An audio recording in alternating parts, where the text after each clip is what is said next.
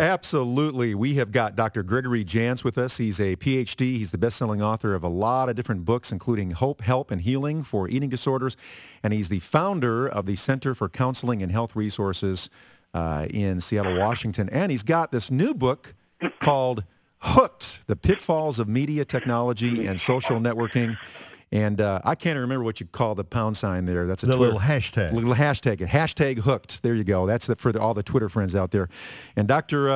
Jantz, we're glad to have you on the program today. Welcome to Today's Issues. Good to be with you. Hooked is an important topic. Yes. Do you have your device with you? I do. I got it right in my pocket. Well, hey, Dr. Jantz, Ray Pritchard here. John has his in his pocket. Mm-hmm. We're doing this interview, but I'm holding my iPhone in my hand. I need to get mine out as I am talking to you. That's how. And before we came on the air, John and I were talking how wired in and wired up we are. And I got to confess to you, Doc, the first thing I did when I got up this morning was, the very first thing, I didn't even check my email. I went to my computer to check my Facebook and my Twitter. Is that a good thing? Oh my goodness! I know. I'm glad we're talking this morning. I think I need an intervention. Yeah, here. we thought we could give us some therapy here on the air or something. Well, let me just tell you, you're like about 48% of women who are on Facebook this morning did just what you did. They got up. Now I'm in Seattle, so these women got up and did not have a cup of coffee, no Starbucks. Right. And they went right to their computer, right to Facebook. That's the first thing they did. Well, I'm right with them, Wow. Doc. Right with them. So tell us, in your judgment, the subtitle of your book is The Pitfalls of Media Technology and Social Networking, but we are all so wired in today. Is social networking, Facebook and Twitter and Google Circles and all the rest of it, LinkedIn, is it a net positive or a net negative, or is it just here to stay and we got to learn how to deal with it? Well, it can go either way. It can be an extreme negative, or obviously if we can find that place of balance, we can use it for good. But there is a dark side, there's a downside, and what we're seeing right now, the average age of exposure to pornography on the Internet is age 11. Isn't that amazing? Wow. Terrible. So we take that, and just recently here, just a survey yesterday, 87% of men admitted to seeing pornography on the Internet in the last 30 days.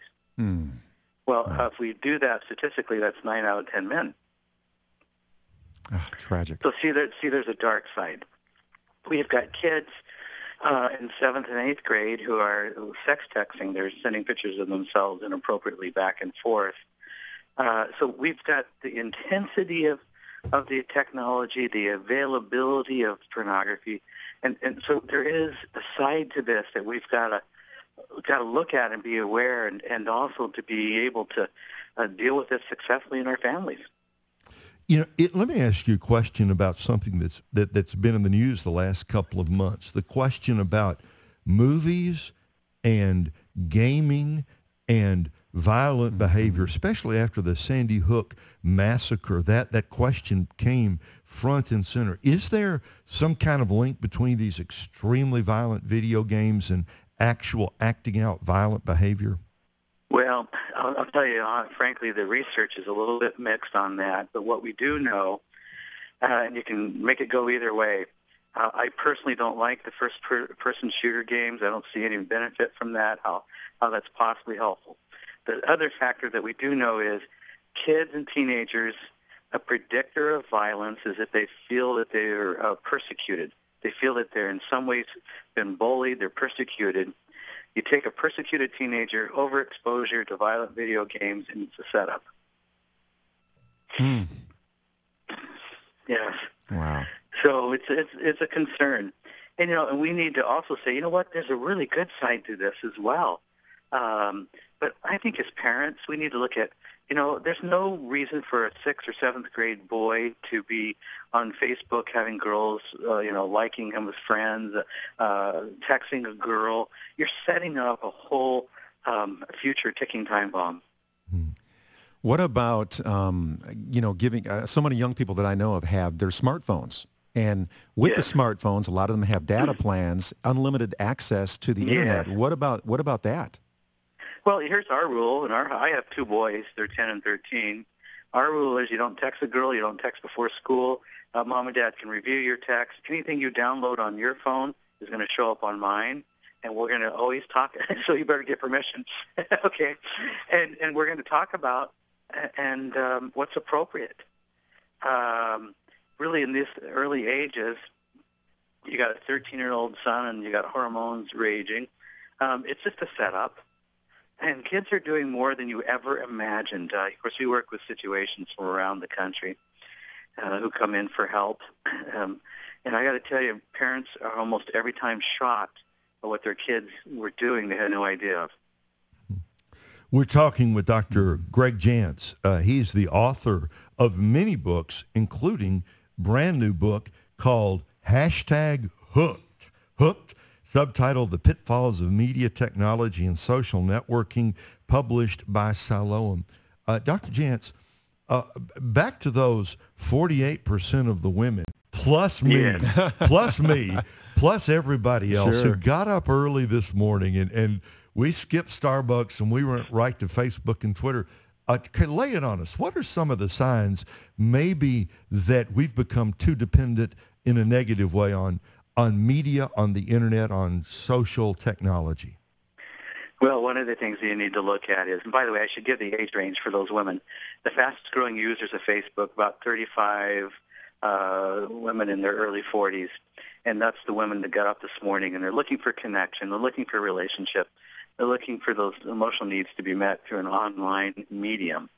And that's why they went to Facebook before having a cup of coffee. Right. But here's really, we need to, well, how do I know if I have a problem? You know what? If you're sleeping with your smartphone, 54% of Americans admitted to either sleeping with their smartphone or having it on their nightstand. Well, I do. Okay, John. See, I don't. I'm in trouble. Okay, John, I don't do that. So, all right, boy. All right. So, okay, I'm feeling slightly better Yeah, now. I'm in Doc. trouble. Slightly better. Well, yeah, and here's the thing. Decide what your rules around technology are in the home. What we did is our smartphones are on the charger, 8 o'clock in the kitchen area, and if it's not there, we have kids by we've set 8 o'clock. That's what works for our household. You won't have it the next day. And everything is open. Passwords are not hidden. There's no such thing as hiding things. It's a transparent. The problem with the technology with kids is when you allow secrets and secret messaging, and we've got a whole series of issues going on with Facebook with private messaging and private conversations going on that parents don't know that's going on, for example. So what we want to do is talk about this. Now, remember, our kids are way ahead of us, and we know that this is organic, meaning that it's always changing. There's always a new app, and there's always something new out there. I mean, I've got a kid who's 13, and he was not allowed to have his devices here for a bit, and he's retooling an old Kindle, getting an internet connection, and doing free texting. Wow. Our kids are smart. They are. And let's get out of denial and just understand they're living in a different world than we did. Hey, you use an interesting phrase in your book called continuous partial attention. What's that all about? Oh, it's kind of a funny word, isn't it? Continuous partial attention. Yeah. Well, have you ever been to lunch with somebody? Hopefully, well, you probably haven't. And you're having lunch, and they're texting while they're talking to you, and they look up at you and they go, "What did you just say?" That's partial attention. It's partial distraction. If I'm partially distracted, I only have partial attention. Ultimately, that devalues our relationships. That doesn't make the person you're with feel all that important if you are texting and then you ask them to repeat something they said. So it's technology is invading our real relationships. We need to look at that. So what we do is we're really working on, and I have to do a self-confession. I knew I had a problem a while back when we were sitting around the dinner table, and my two boys have got their devices, and they're texting each other at the dinner table. Oh, yeah. They go, oh, my gosh, what is going on here? They are texting each other at the dinner table a couple of feet apart. This is more common than we think. Yes. This is more common than we think. Yes. It is. So I just want to, I've learned and keep learning, and that's why I say it's always changing. And so, our rules and boundaries around technology could be different next week because it keeps modifying. It's not always black and white. And a lot of this is, we need to remember, if we overstimulate, this is the problem with the games. If you're overstimulating an 8, 9, 10-year-old kid, and it's too much stimulation on that brain, later on it creates what we call a craving brain. You have a brain that's craving more and more stimulation. Well, that's a setup for an addicted brain. Wow. So, we're learning so much about the good side of technology and some, kind of a dark side or a flip side of it that we need to look at and go, okay, what do I need to do to keep this healthy? Listening to today's issues, I'll just let everybody know who our guest is, Dr. Gregory Jantz, Ph.D., and the book is called Hooked, with the little hashtag there in front of it, The Pitfalls of Media Technology and Social Networking, and you can get a hold of him. Your website, is it Gregory Jantz? Well, actually, you want to go on to aplaceofhope.com, okay. aplaceofhope.com, and there is some great information, some free information about this very topic. Okay, great. Dr. Jantz, in your book, you talk about people with a type A personality. Well, yes. And so I can relate here. You say that today's tech industry, all that they're doing, all that the tech companies are doing, it's really made for people, especially people like me, people with a type A kind of personality. What exactly do you mean? And is that good news or bad news? Well, it really fuels that sense of urgency. Technology makes everything urgent. I can hit urgent on any email, and it may or may not be. A text message for most people demands an immediate response. So it creates a sense of urgency. So you're a good type A personality. You got all this coming at you, all these tennis balls being thrown at you. It can be eventually of overload, and we really can.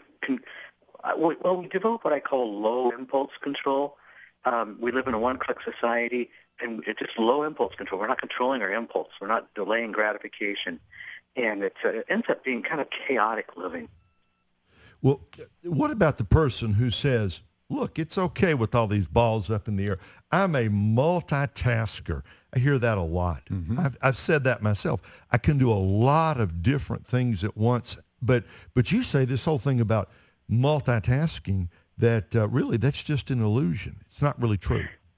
The multitasking, when we look at some of the studies on this, what we call heavy multitaskers, people like you and me that thought we could do everything. Right. Right. That's us. And then we take a test on what we actually recalled, and we try to recall, and we actually score pretty low. And so the heavy multitaskers have that partial distraction. They think they're getting it. They think they're doing well. But when we actually test them, they really don't have good recall. There's only one exception to that, and that's women score a little bit better on heavy multitasking than men. Oh, wow. Somehow that doesn't surprise me, but it doesn't encourage me at all. Yes, I know. Oh.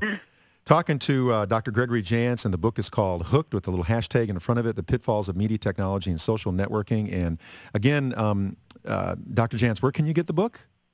Well, you can get it anywhere, hopefully, but go to a website, a place, put that in there, aplaceofhope.com. aplaceofhope.com. The question of teenagers and texting, you make the comment, which I certainly have observed is true, that teenagers are actually more apt to text their friends, as you said, even at the dinner table, rather than talking on the phone or talking in person. Why has texting become so incredibly popular? Well, it's a whole new way of communicating. It's got its own language. It's got its own code. And I remember not long ago, I called my son on the phone, and he didn't answer. And then I get a text back from him, Dad, what do you want? Yep, there you go. That happens all the time to me, I think. Yeah. So it's the new communication. But, if all our text relationships are text relationships, we don't go through the normal relationship stages. We always create an urgency. I have a gal, we work with folks who come in and